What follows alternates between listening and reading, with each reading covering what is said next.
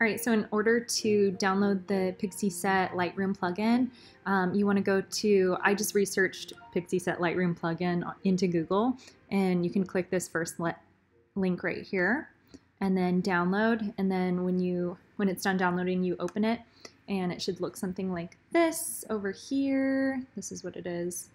And then you open up Lightroom, and you go to the plugin manager. So once you're in Lightroom, File, Plugin Manager, and the screen pops up and you want to click Add, and then you find the Pixieset plugin, click it, Add Plugin. I already have it installed, and so then there should be a couple prompts, or it might just pop right up, and then you log in. There's the code or on the accounts file.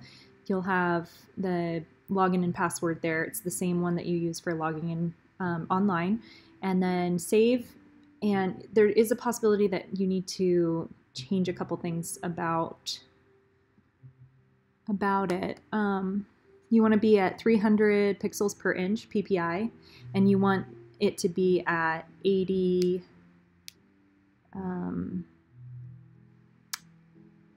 It's like there's a scale, but like 0 to 100, and you want it to be at 80. And that's about it. So if you have any questions regarding that, then I'll do another video. Then it should pop up right here. And once you're logged into this, for every new catalog that you open, you will have to log into the Pixieset account in Lightroom. But here, just don't delete anything. Don't change anything about these yet. You're going to right-click, create collection when you're doing a new wedding.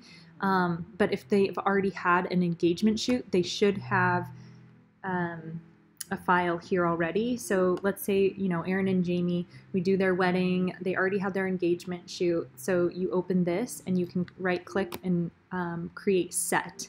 And so you would create set like if they're doing a wedding, if this is their wedding sneak. And then create. And so then you have the different files. That's when you drag and drop.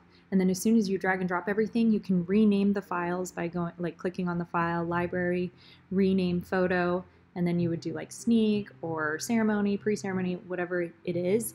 And you want to also rename it in consecutive order. So the custom name sequence, that's what it's called. So that way it goes like sneak 1, sneak 2, sneak 3. And then you just right click and then publish now, and then it'll update Pixieset. Pretty awesome.